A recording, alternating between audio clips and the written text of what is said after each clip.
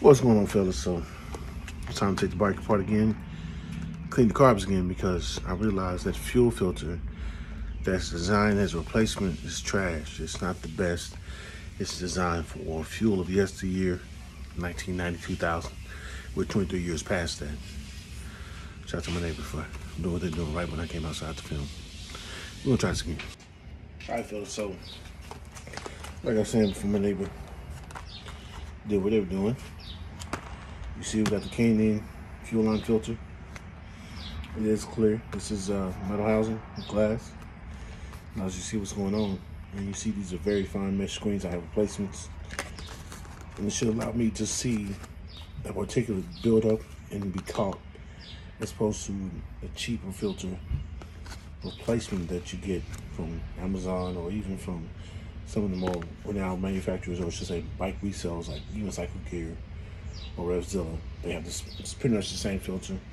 So this should help keep the carbs from getting clogged up, because we're in kind of a weird position. Shout out to the car. We're in a weird position. We want to do the head change and go to fuel injection, but that's going to be head, throttle bodies, intake, sub harness, ECU, etc., etc. And that's going to be a lot of money and time. And I want to ride. So we know the carbs will work. They just need the pilot jets cleaned out. So without further ado, just take the cover off, take the fairings off, take the tank off, and get back to work. Time for a time lapse.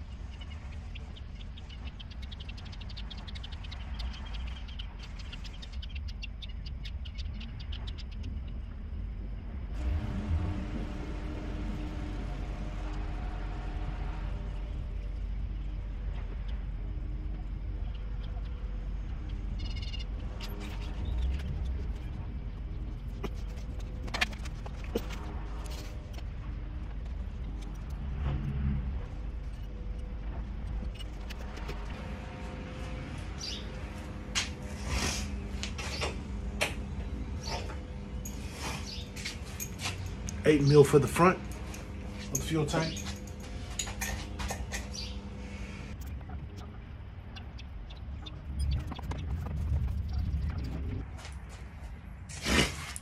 $12 mil for the rear.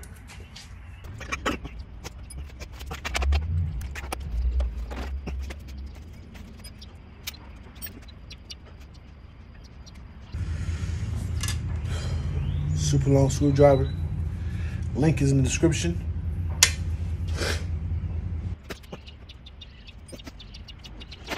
Back to the carburetors.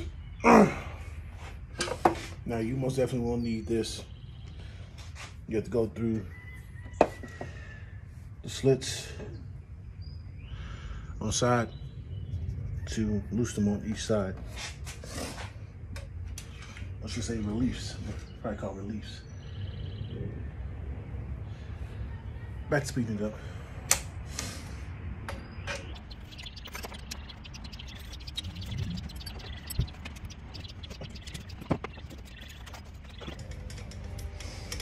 So this one's not locked into a slot. That last one, it wasn't locked into a slot. The boots have nubs on them. The collars have holes in them that the nub's supposed to lock into to keep it from sliding on me. So it's not locked in. Take this off. Vacuum lines.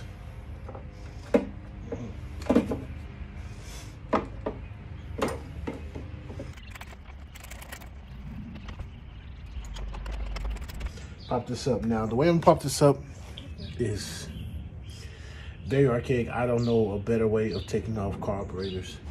Trying to rock it back and forth doesn't always work. When the seat is all the way down.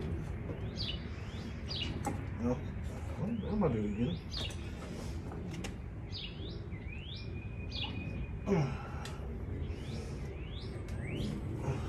See?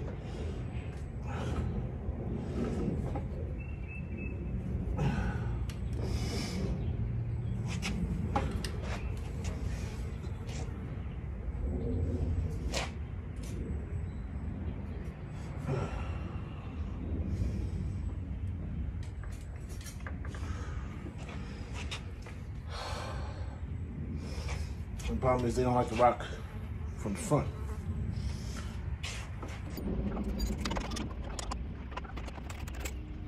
This motherfucker. I was trying to eat off my, that damn horsefly trying to eat off my damn skate. Nah. No, I got something for that ass. All right.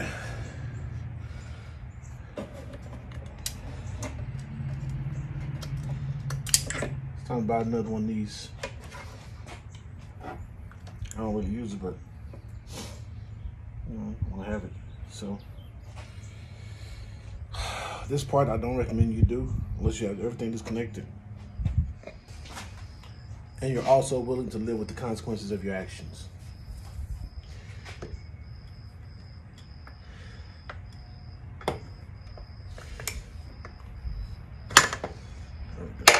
Come on. There we go. In the wintertime, that'd be much harder to do when it's cold and you're likely to break something. Summer, so good to go. Back to sped up the footage. There we go. Hi fellas, ladies. Just place the gas on me. Yay. I got plugged in these holes and then be back for part 2. Peace.